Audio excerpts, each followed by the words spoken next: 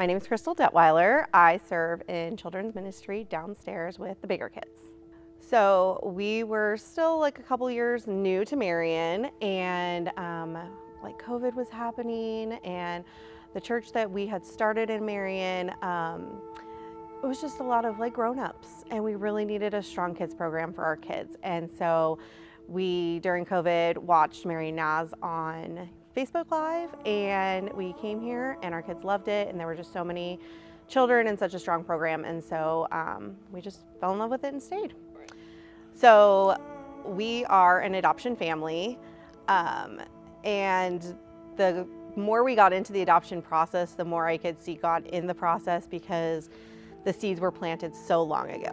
When I was a little girl playing with my dolls, all my babies were adopted, and I had no exposure to adoption, no knowledge of adoption. I didn't know anybody that was adopted. So looking back, it could only have been God planting that seed in my like little girl heart so long ago. We always felt like start on the home front. You know, my husband was a soldier. We take care of the home front first. And so we're like, we're doing domestic adoption. We want to adopt a child that's, you know, really little, so we have tons of time to like influence this little person and grow with them and have all this time with them. And so we had all these like grand ideas, right? And we never did anything. We went to the meeting and we never did anything afterwards. And I don't know why, other than God was preparing us for something else. And we were moving to Ohio a lot sooner than we thought.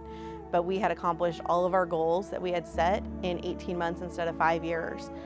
I was like, hey, why don't we expand to this Marion area? Like, it looks fine. I mean, I don't know anything about Ohio. I'm from the Seattle area. And so we looked at Marion and we found a couple houses, and we ended up picking one, and I was like, okay, we need to find a church. And so I made a whole spreadsheet. I went online and researched all these churches. And so we settled into this church, and it just so happened that the pastor's family at that church had adopted children from Ukraine.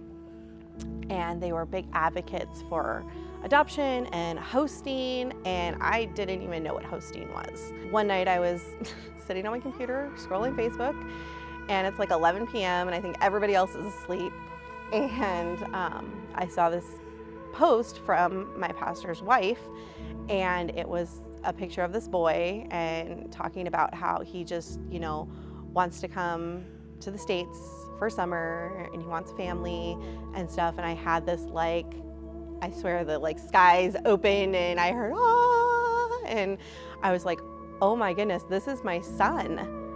And I never felt like so sure of something in my entire life. And the next morning, I was so excited. And the next morning, Justin woke up, and I'm like, Justin, you're never gonna believe what happened. And he's like, what? And I'm like, I have to show you this boy's picture. And he was like looking at it, and he's like, okay, this boy's like for hosting. And I said, this is our kid. And he's like, this is not our kid. You are crazy. What are you talking about? This is a 15-year-old boy that lives on the other side of the world. And I'm like, you don't understand. This is our son. He's like, no. And that night we put a deposit down on Sasha's hosting. So he came and spent the summer with us. Little did we know that he would come in the summer of 2019, spend time with us. We would start the adoption process, and then the world would shut down. All of our adoption paperwork expired. All of the governments closed. We had no way of getting to him. We had no way of getting him back to us. We tried to say, you know, like, he can come stay with us during that, but this is not the foster system in the United States. The good thing that happened was it gave us tons of time to fundraise.